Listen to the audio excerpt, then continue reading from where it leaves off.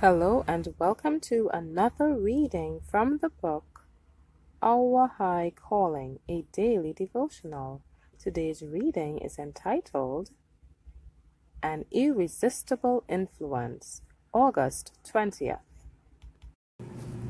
Put on, therefore, as the elect of God, holy and beloved, bowels of mercies, kindness, humbleness of mind, meekness, long-suffering. Colossians 3:12. Kind words, pleasant looks, a cheerful countenance throw a charm around the Christian that makes his influence almost irresistible. This is a way to gain respect and extend the sphere of usefulness, which costs but little. It is the religion of Christ in the heart that causes the words issuing therefrom to be gentle and the demeanor condescending, even to those in the humblest walks of life. A blustering, fault-finding, overbearing man is not a Christian, for to be a Christian is to be Christ-like. He who drinks in the Spirit of Christ will let it flow forth in kind words and be expressed in courteous deportment. The plan of salvation is to soften whatever is harsh and rough in the temper, and to smooth off whatever is rugged or sharp in the manners. External change will testify to an internal change. The truth is the sanctifier, the refiner.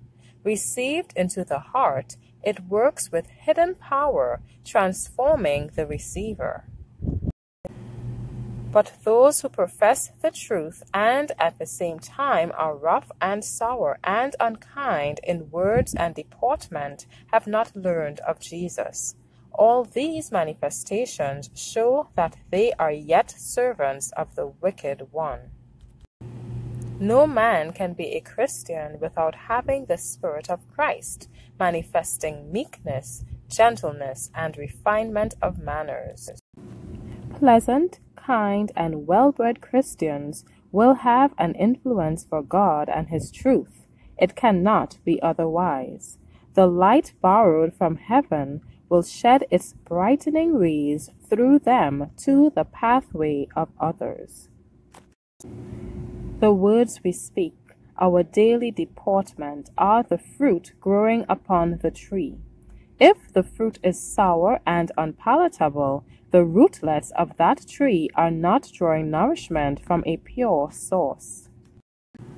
If our affections are brought into harmony with our Savior, if our characters are meek and lowly, we evidence that our life is hid with Christ in God, and we shall leave behind us a bright track.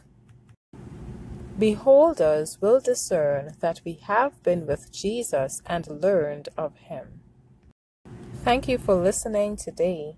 Be sure to join me tomorrow for another reading from the book Our High Calling. God bless you.